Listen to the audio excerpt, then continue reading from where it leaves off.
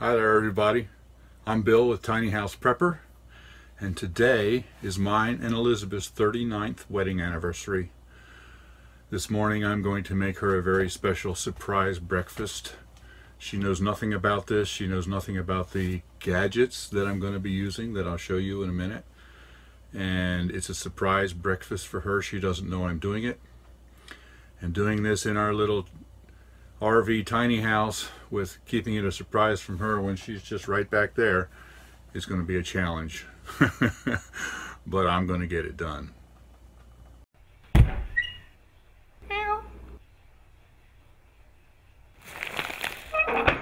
Tiny House Prepper. Now the strawberries we want to cut into the shape of a heart.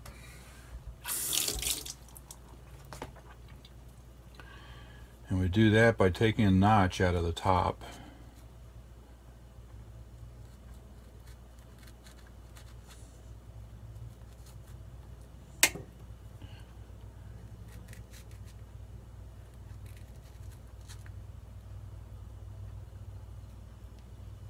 Just like that. And then we want to slice it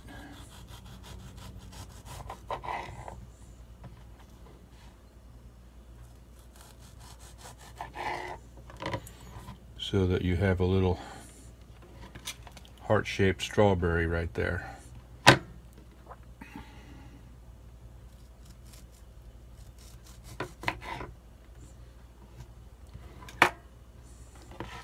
See our little hearts? Heart strawberries.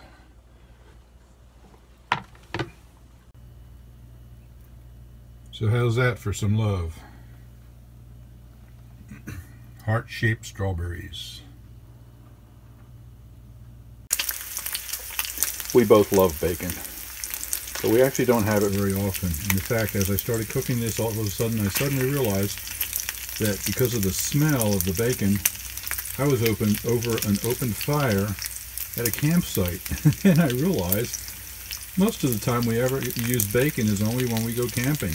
I don't know why that is, but as soon as I put this on, I was in a campsite over an open fire. Now the special gadgets that I mentioned are these. These are pancake and egg forms that you put in the pan. Notice the shape for our romantic 39th anniversary breakfast. These are made out of silicone. They're pretty cool. Elizabeth does not know anything about these. She does not know I have them. So this is the surprise for her this morning.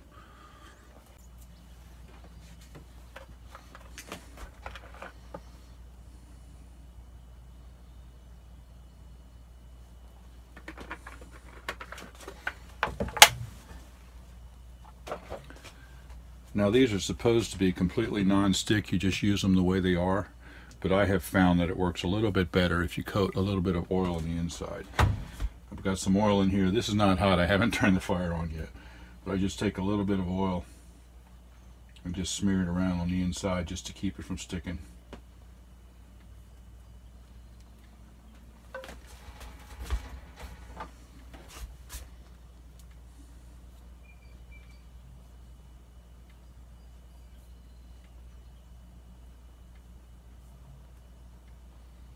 Now I'll turn the fire on.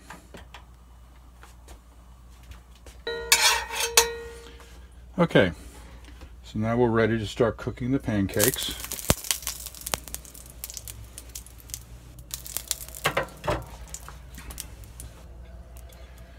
Now this is a gluten-free pancake mix that I mixed up. We just used the gluten-free flour from Thrive Life.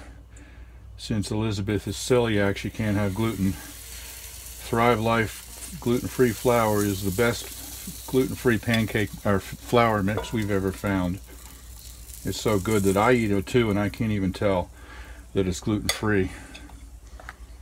Now when you fill these, you don't want to put too much in there. First time I did this, I made the mistake of putting way too much in there, and as it cooked, it rose and it spilled all out the top and it completely lost the shape So you don't want to fill it up more than about halfway, otherwise it'll be a mess.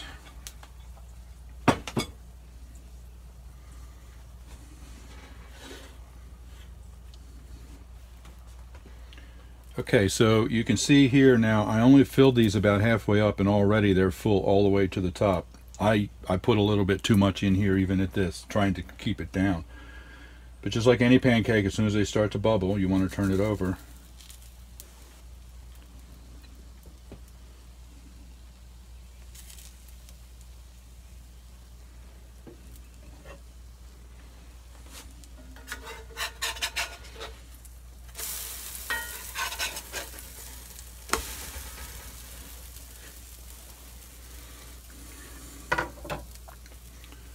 Now see, that's a little bit overdone because I put too much batter in there, and waiting until it started to bubble a little bit made the bottoms a little bit too dark.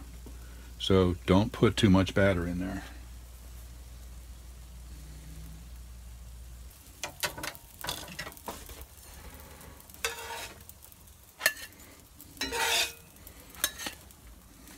Okay, now because I put too much batter in there, you see where it spilled out around a little bit? You can easily just trim that off so that it looks like a real heart.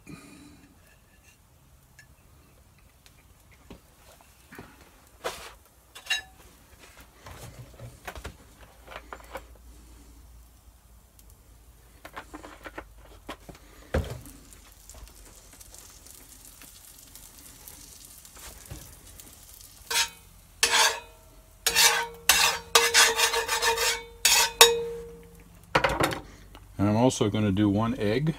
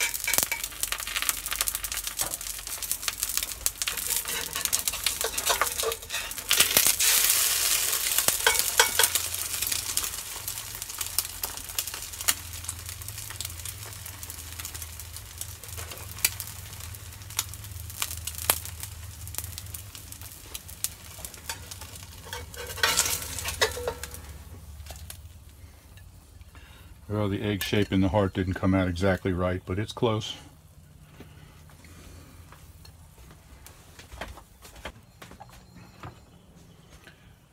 Now to do the finishing touches. 2 heart-shaped pancakes, 1 heart-shaped egg,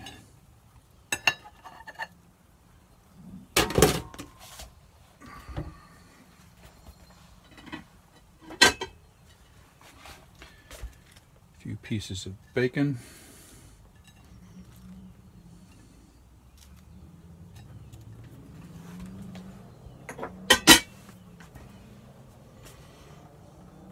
that's too much clutter. I'll give her more bacon after she sees this. Now I take the heart-shaped strawberries, just lay them all around here.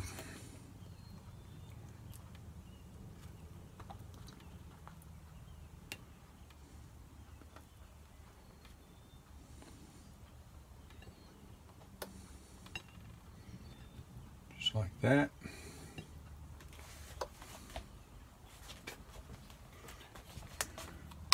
Now I have strawberry syrup. This is Maple Grove Farms of Vermont. No high fructose corn syrup. That's very important to us.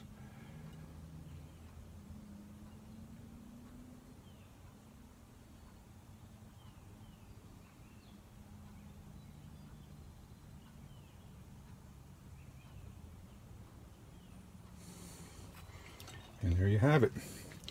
Let's see what she thinks of it.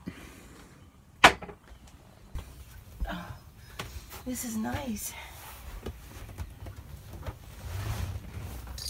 Good morning.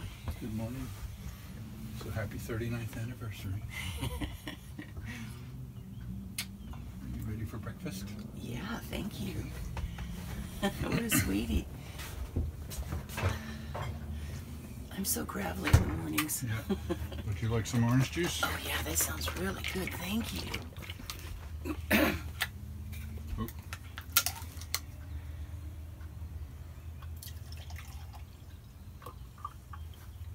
Oh, that looks really good. OJ. Thanks, sweetheart. Wow. This is ritzy.